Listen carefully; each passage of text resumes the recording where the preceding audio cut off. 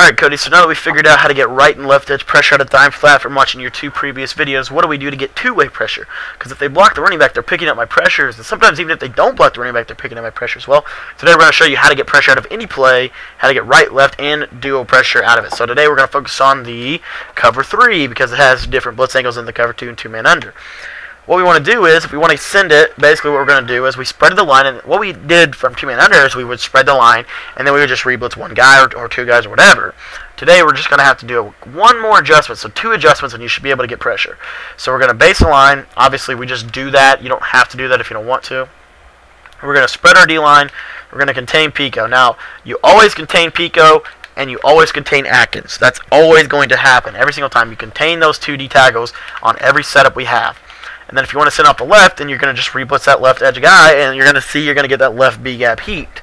Okay? And then if you want to send off the right, you're just going to flip it and do it on the right side. So here, the same thing, though. You're still containing those DTs. Now you're just going to blitz G, and you'll see pressure off the right. So pressure left, pressure right. There you go. How do you get two-way? Then you just do it to both sides. You're just going to reblitz both DBs. So base a line, spread your line, contain those 2 DTs for me. Reblitz those guys. You can get them as close as you want. You're not at risk at all for those guys getting in the way or sliding over. And there you see dual pressure. Why is dual pressure important?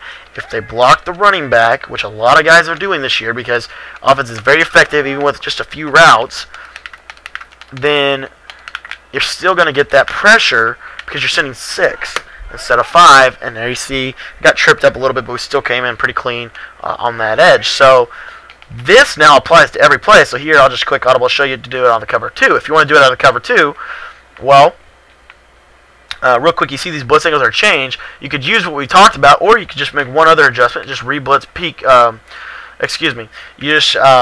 would just reblitz Johnson, and you wouldn't need to contain Pico because of that slant. So then you would just need to contain Atkins. So the only two plays that it would change for are the cover 2 2-man under, which we already showed you how to get pressure out of. So you're good, you're fine. But if you want to get out of cover 4, if you want to get out of cover 1, if you want to get it out of cover 0, all those plays, now you have it at your disposal. So now, you know, if I want to send, and the cool part about dime flat is you never know what's going to happen. The coverage, the look always is the same, and you don't have to do anything about that. It's always going to look exactly the same. So, for example, try to guess what I'm in, please. And I showed you the play, but you see now I'm in cover 0. It looks exactly like I'm in a cover 3, and you know, I'm sending a guy for you off the right edge, and then now